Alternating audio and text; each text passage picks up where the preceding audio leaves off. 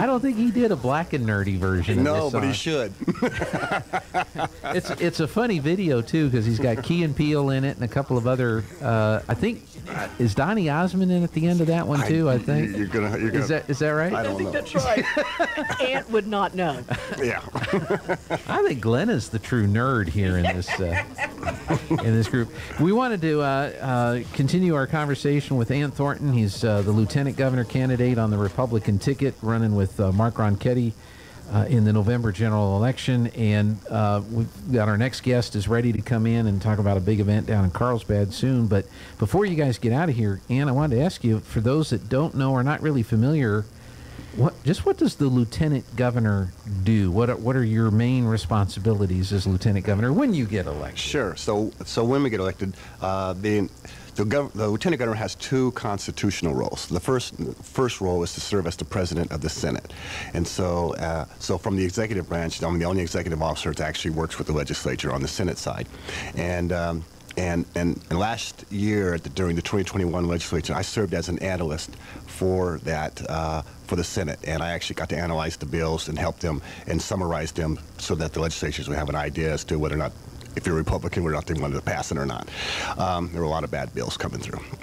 And so essentially, so I got to see how they made the sausage. So as lieutenant governor, as the president of the Senate, I preside over the entire Senate, represent the entire state, and that's like one of the key roles. The second primary role is to serve as the ombuds for the state. Now, the ombuds is the liaison between the state agencies and the public. So if you're having an issue with a particular state agency and you're not getting the issue resolved, you can actually contact the lieutenant governor as the ombuds. Actually, this is one of the reasons I think I won my primary pretty handily, is because I've actually been trained as an ombuds.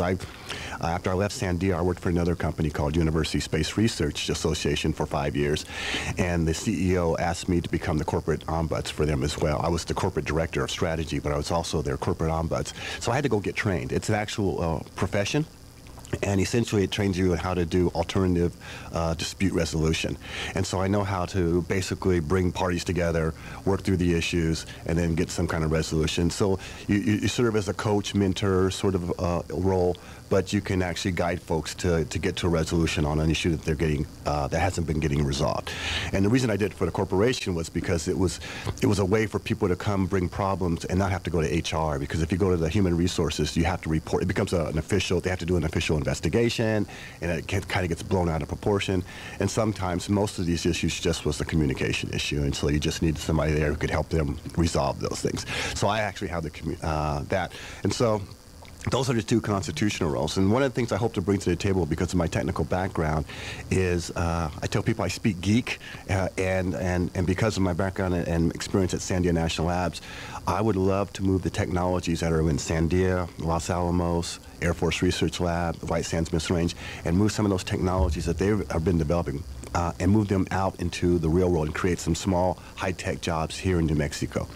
That would be sort of an ambition of mine to make that happen, because we have some of the best and brightest people on earth living in the state of New Mexico, and we're not leveraging them properly. Yeah. So that's one of the things I'd love to be able to do. Well, let me ask you this. How do we turn the spaceport into something that's of real value as opposed to Governor Richardson's folly? I agree with that. I'm struggling with the spaceport because it's kind of like, if we build it, they will come, right? Well, they haven't come yet, and I want it to become self-sustaining, and so we need to, and maybe I could be an ambassador in that regards, to maybe try to recruit other firms like SpaceX to maybe come here, because they're probably the most successful one at this point. Mm-hmm. I was very disappointed to see Virgin Galactic move their manufacturing to Arizona, and they're going to launch them from here. That doesn't make any sense to me. Why wouldn't you just manufacture them here in New Mexico? So what led to that decision, I'm curious about.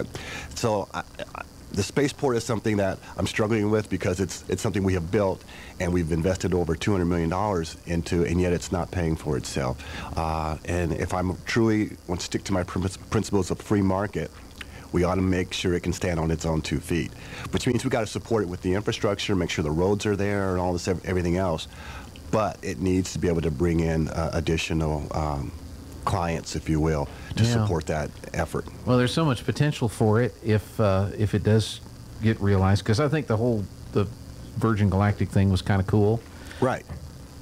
But with everything else that's going on, is that what we need to be spending our money on Exactly. right now? But if we can make it pay off, then it's... If it can pay for itself and be self-sustaining, why not, right? Like any other industry. That's right. And so... well, but before we run out of time, make your sales pitch here. Why, when people go in to vote, they're going to see Mark at the top of the ticket, but your name's going to be right there. They're going to see Michelle Lujan Grisham, and there's a lot of people that if you asked him who's our current lieutenant governor, and he's a nice guy. he's a great guy. No one knows. But no one knows. Right. Make your pitch here. Why should folks consider you and Mark for governor and lieutenant governor in November? Well, I think the key thing I want to remind people of is that our current governor's been there for 4 years, and in that time, we've lost 40% of our small businesses in New Mexico. They are not coming back. Yeah. Many have left because of our COVID mandates. The second thing that I'm concerned about is we are now ranked 51st in the nation in education. Wait a minute. Yeah, you heard me right. 51st. We're behind the District of Columbia, and so we cannot go any lower, and so that's a. Well, actually, if my New Mexico plans come through and we form our own state, then New Mexico would drop to 52. Yeah, and so it is possible. But That's so too bad. when you look at just sort of the and then the fact that the mandates and and I understand the first couple of weeks or even the first couple of months during COVID, we were all not really sure how this was going to affect people, and so, but she maintained the mandates for over a year, and that hurt and hurt our kids as well, because there's no plan that I see for her to recoup, especially the impact it has had on kids. There to recoup the time that they've lost in their education, because you're not going to have third graders and fourth graders doing Zoom. That's just not going to work. Yeah. And so they're behind now, and they're going to either be behind the rest of their lives, which is going to impact their ability to be productive citizens down the line, unless we do something to recover them and get them back up to speed. So we have a lot of serious problems in the state, and it's funny that people would have a problem voting for Republicans at this point, because we've had 90 plus years of Democrat control of the state in the legislature, and so everything that this state is, we're last on everything good, and we're first on everything bad.